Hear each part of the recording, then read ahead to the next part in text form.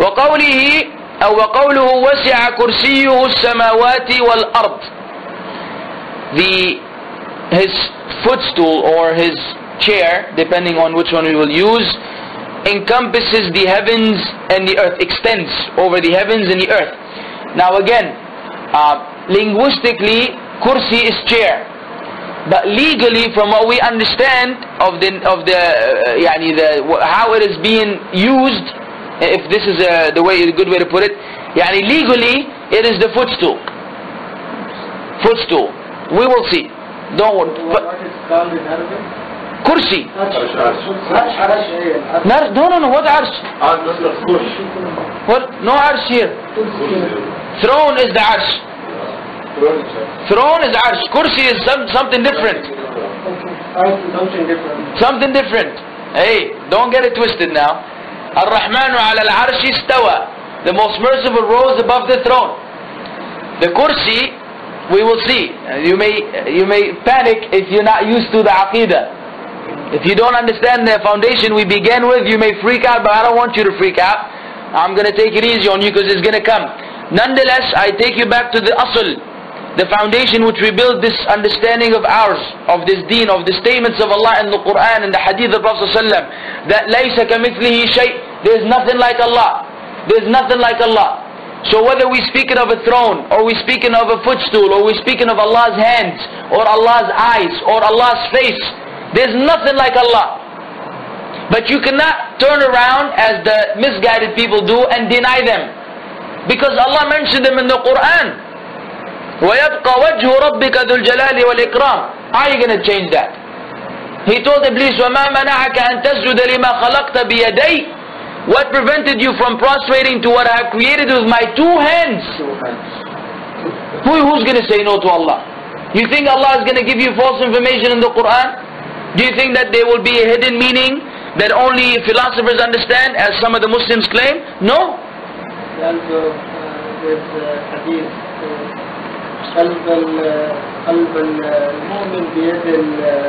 But don't make any movement with your hand. The sunnah is yes, that the heart of the believers is between two fingers of the fingers of Allah. He turns him around however He wills.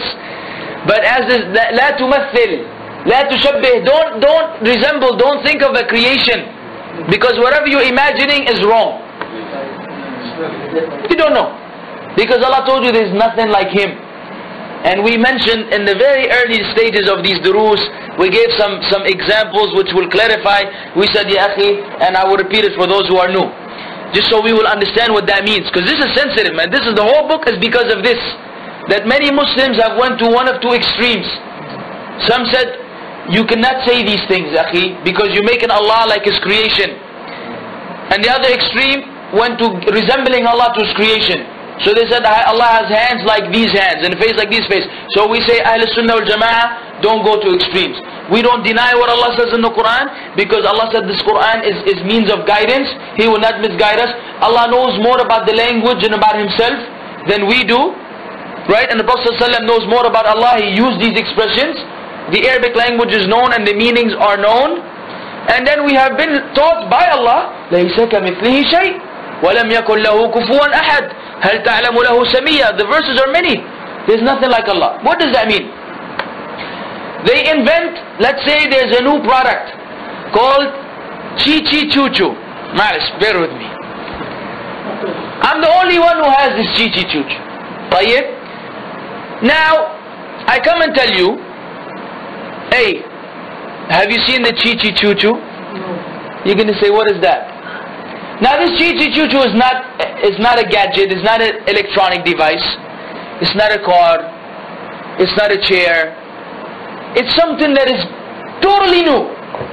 There's absolutely nothing on this earth that me and you have seen that is similar to it in any way, shape or form. How would you understand what that thing is? You cannot. Even if I start giving you description, what will you do? Your mind will start to develop images based on my statements from scratch. And chances are, when you're done with the final image, it's going to be nothing like what I have. What are the chances of getting it accurately? None. Right? Because each one will have his own I may say it's big. Maybe someone will think big, a mountain. Maybe someone will think big like a table. Right? It varies, even the word big. As simple as that. طيب. If it was the other way around, everybody knows the Nokia N95. Let's say they make N96, but you haven't seen it. So I come and tell you, did you see the Nokia N96? You say no. What's up with it? What does it look like? I say, you know the N95? You say, yeah, I have one. I say, the screen is a little bigger. So what does your mind do? It will have an image of N95 and it will start building based on this image. Wider screen, more buttons, whatever it is. Because of the availability of the original image, you may have a closer conception of what this new phone is about because of a pre-existing image that your mind has. This is how it is. When there's nothing like Allah and you speak of face, so you can no longer think of a face of a human being, and you cannot think of a face of any creation. You see, because there's nothing like Allah. So what are you going to use as a foundation to build upon? Nothing. So do you go to the extreme and say Allah doesn't have a face because I think of human beings? Say the problem is with you. Why do you have to think of a face of a human being or a creation? Allah is the creator. He's different than his creation. Why do you insist on creating an image, then turning around and denying it? Don't have an image. Allah said it in the Quran. You better believe, man. إِنَّ هَذَا الْقُرْآنِ يَهْدِي لِلَّتِي هِيَ أَقْوَمْ. This Quran guides you to that which is more straight. That's as straight as it can be. There's no crookedness there. لَا رَيْبَ فِيهِ. No doubt in this book. So you don't want to play around with the statements of Allah, as many of the Asha'ira do.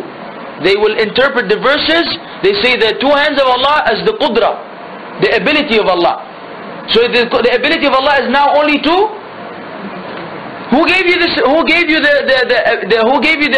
permission to give a meaning other than the apparent meaning?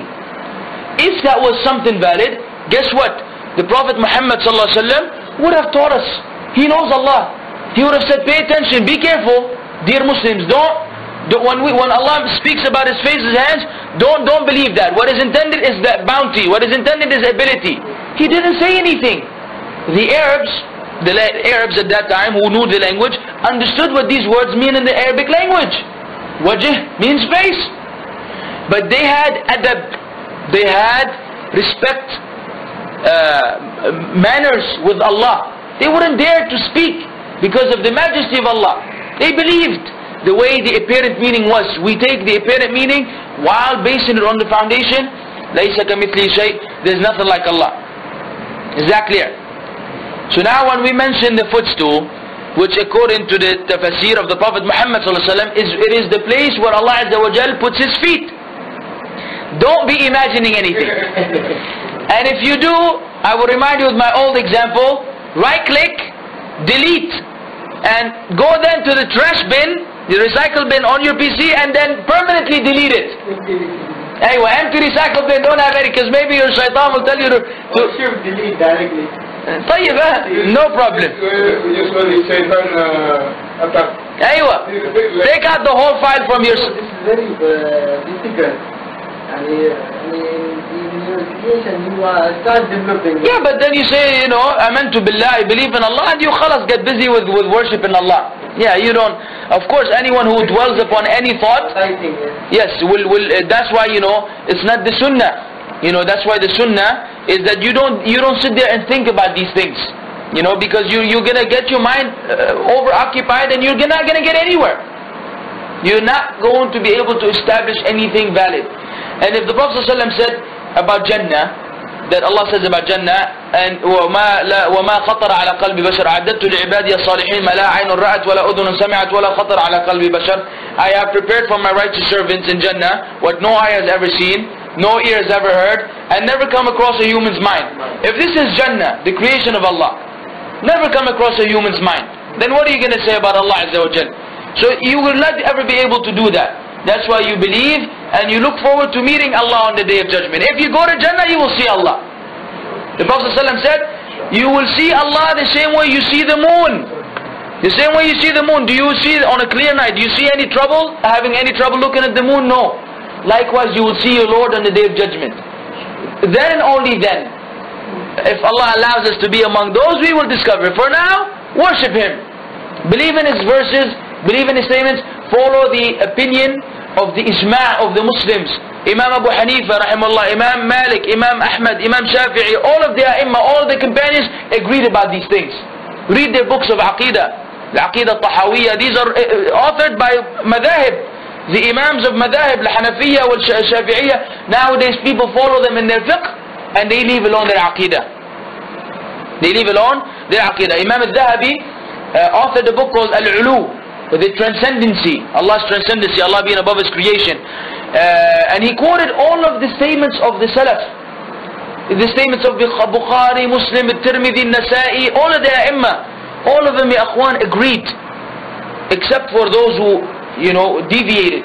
All of them agreed about these foundations, that we accept the apparent meanings, we do not distort them as the Jews and the Christians do, we do not explain them away, avoid them, run away from them, giving a meaning other than the apparent meaning, all while not resembling Allah to His creation. Because Allah taught us in Surah Al-Shura, verse 11, لَيْسَ كَمِثْلِهِ شَيْءٍ وَهُوَ السَّمِيعُ الْعَلِيمُ وَهُوَ السَّمِيعُ الْبَصِيرُ. There is nothing like unto Him, nothing like Allah. And Allah taught us, وَلَمْ يَكُنْ لَهُ كُفُوًا أَحَدٌ, and there is none co-equal to Him. All these are for what? For you to understand this foundation and build your deen upon it. طيب.